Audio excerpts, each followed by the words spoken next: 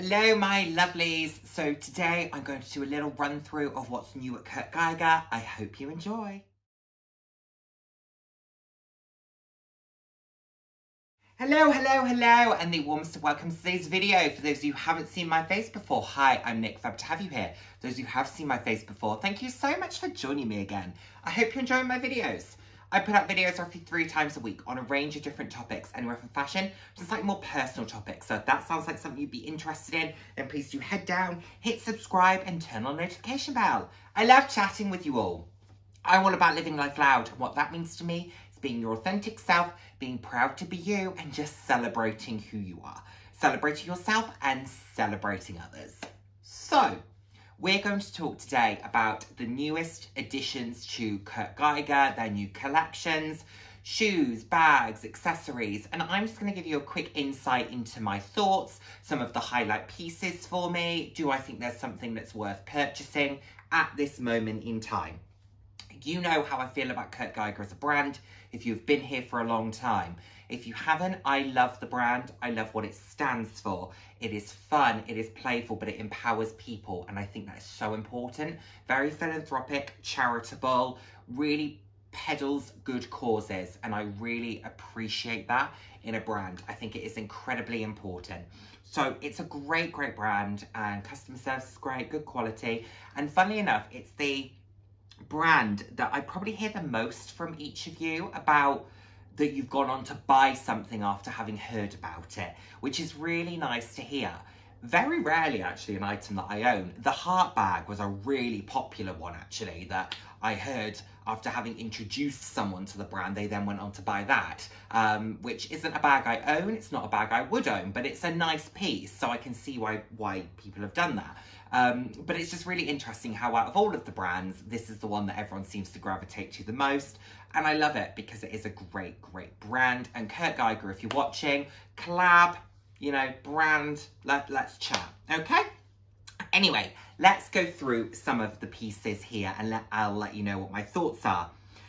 So, first things first, there is a very new collection, and it's a collaboration collection for Kurt Geiger. They do these from time to time, and this one is with Transport for London. So it's quite a specific one. It's quite a niche one. For those who don't know, TfL essentially run the transport network in London, and the tube lines, etc. And this is very much focused on the tube lines and the colours of each of the tube lines and how they've integrated those into this particular design. So we have the kind of medium Kensington, that kind of average size Kensington, 269, bright, nice colours, not particularly my thing, but I do like the fact that it's got the TfL charm. I think that's really nice. Silver, that's a really nice hardware. You've got the square shopper. This is great, actually. I've looked at this shopper a few times, and I really do like this version. You've got a couple of the crossbody bags, a camera bag. These are fun. They're bright, they're vibrant, they're playful. I like this a lot. I also really like how on that camera bag, you've got that kind of envelope style piece, which I guess would be a card holder or a key pouch or something like that if you wanted to. Same thing with the crossbodies as well, where they've got the circular coin purse. Of course, this isn't a new design from this brand. It's not a new design from kind of fashion. We've seen it with the multi-pochette accessoire. Then you've got the Prada version in the Prada nylon. So this kind of multi isn't a new thing, but it's nice that they brought it out in this particular collection. Different colours, fun, playful. A couple of card holders, some SLGs. I do really recommend the Kurt Geiger SLGs. They wear really well. They're nice and bright, they're fun, and they don't cost the earth, which I think is really important because SLGs tend to get a little bit of a battering. So what do I think about this collection as a whole? I like it aesthetically. I think it's nice. I personally wouldn't buy anything. Although I really like that TfL square shopper, I wouldn't buy it. The reason being, I don't live in London. Therefore, I feel like it's me wearing an Oxford University jumper when I went to Reading University. You know, when people used to buy from Top Man a t-shirt that said California on it, and you say, have you been to California? No, I haven't. then why are you wearing it? Yeah, you know, that's kind of how I feel. If I lived in London, I'd probably be more inclined. I think it's quite a specific and quite a niche collaboration. However, I do really like the fact that they are exploring a different sector. It's not fashion collabing with fashion, it is fashion collabing with transport, but not even luxury transport. I just think it's a really innovative collab. Does it resonate with me? Not so much. Can I appreciate the pieces? Yes, I can. So I spoke about the heart bag, and actually they've got a really lovely leopard print one. That's really fun. I like that a lot. There's also this beautiful sequin medium. They do beautiful sequin pieces, and then they mix up the hardware. So this particular one has pink hardware.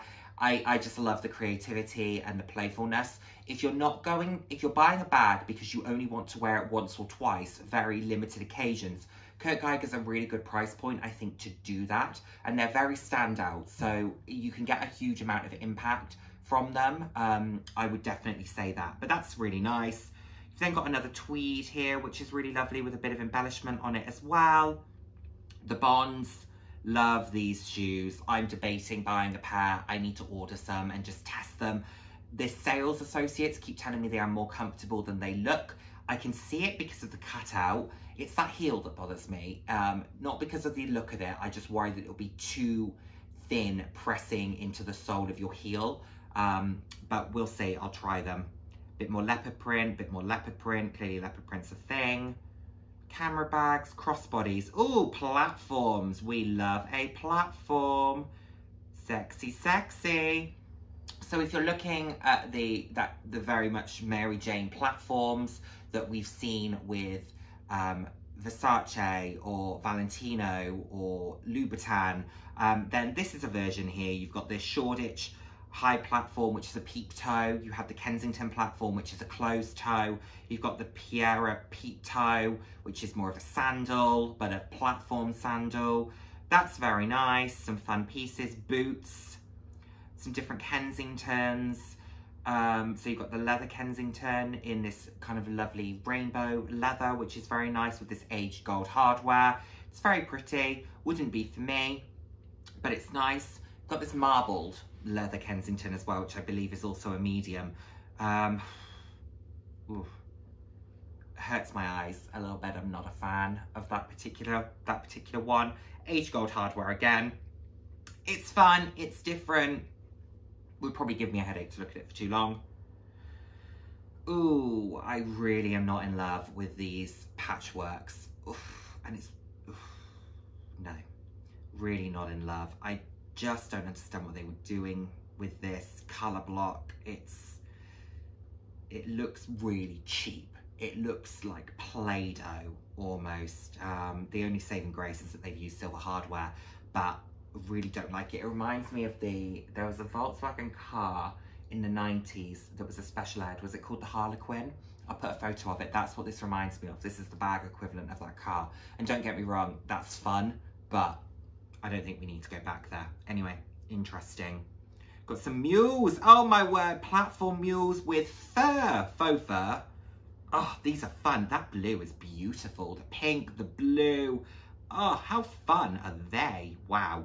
And then you've also got non-platform versions as well, but I love those platforms. That is beautiful. That blue in particular. Mwah! They have really been turning out some new designs recently, and I have a lot of respect for that. They're quite a creative brand, and they do it in their own way. Even if the style isn't necessarily brand new, they do it in their own way with their own spin. Okay, you've got the Shoreditch stilettos, which have the ankle strap. An ankle strap is a great thing when it comes to a high heel because it just gives you a little bit more stability than you have if the shoe doesn't have a strap. I personally don't really wear shoes with ankle straps, but you have to accept the fact that your foot has less security and you can slip out of the shoe a little bit more easily. Therefore, accidents can happen more readily. Got the Belgravia pumps, just a very simple, elegant pump, very nice. This kind of colour block, Kensington, that's nice. I like the colours there. It's fun. It's much more successful than the patchwork, I believe, and the marbled effect. The mini Kensington eye, the eye is something you quite often see through the Kurt Geiger collections. They have it on shoes, styled by Gwenny recently. revealed some mules that she bought that had this eye on it, and this is kind of the bag equivalent of that. Multi-crossbodies, trainers. I really like their trainers. I speak very highly of them for a good reason. I would absolutely recommend, if you're looking for kind of sneakers at a reasonable-ish price point that still feel high quality, Kurt Geiger sneakers. These sit within the men's collection. You've got this Kurt Geiger Kensington range. It's this black quilted leather with black hardware. And you've got a weekender, a Kensington bag, a rucksack, and a backpack. So crossbody, rucksack, and then a backpack. Okay, apparently rucksacks and backpacks aren't the same thing. But these are nice, simple, sophisticated, but still I think quite impactful, quite edgy. I really like that weekender. I actually like that crossbody bag as well, just a bit of a messenger bag, quite a subtle piece. It's very, very nice. Actually, I like that a lot. More heels, the Francis, which is a kind of embellished version, some more Kensingtons, crossbodies, phone holders, pouches, multi-crossbodies. I actually really like this this floral print. That's really lovely. That's fun. It's a bit different. There's just a huge amount of fun that you can have with these collections, and even their pieces that they've done maybe in a black leather, they're quilted in a certain way, or they've got hardware to them, or there's always something with a Kurt Geiger bag where they go for an elegant piece and then really bring in an element of kind of fun and playfulness, just in a different way, or an edginess. So I like that a lot about the way they do their collections. The Octavia booties, personally, I think these are horrible. I'll be honest, they're just not my style. Closed toe, kind of gladiator, but only to the ankle. No, no, no. Piera, extra small kind of belt bag, crossbody bag. That's cute. Got the Belgravius in black. The Piera peep toes.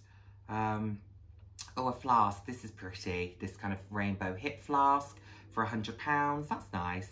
Their price points are really reasonable, I have to say. Oh, this is very much the Versace Bratz doll type of vibe, the Serena. So you've got these in black, you've got them in purple.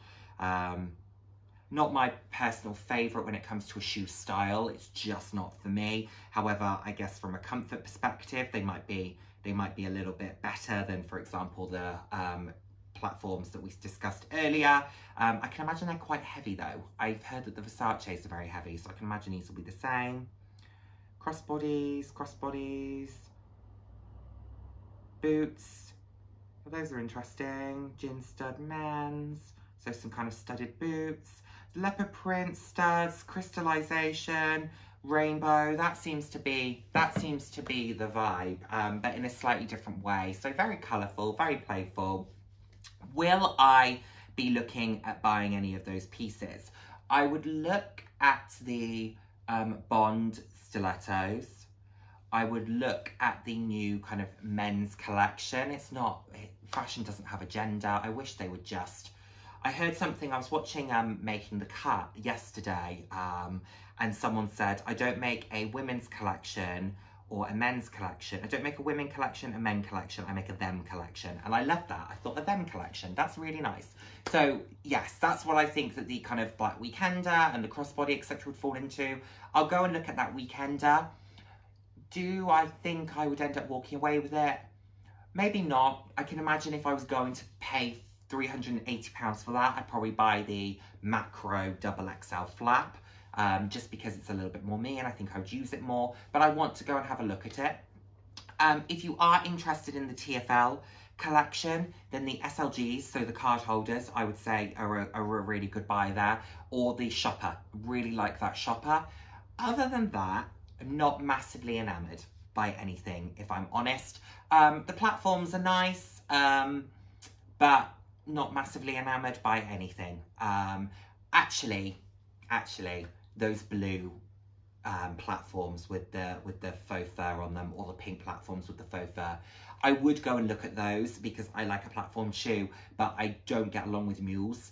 I just struggle to keep them on my feet, and I find that you end up clinching right at the end, and that's not what I want to do. But they are beautiful. I like them very much. So those might be worth looking at if that's your style. Anyway, thank you so much as always for watching. I hope you've enjoyed seeing what's new at Kurt Geiger, and I look forward to seeing you in my next video. Take care, everyone. Bye now.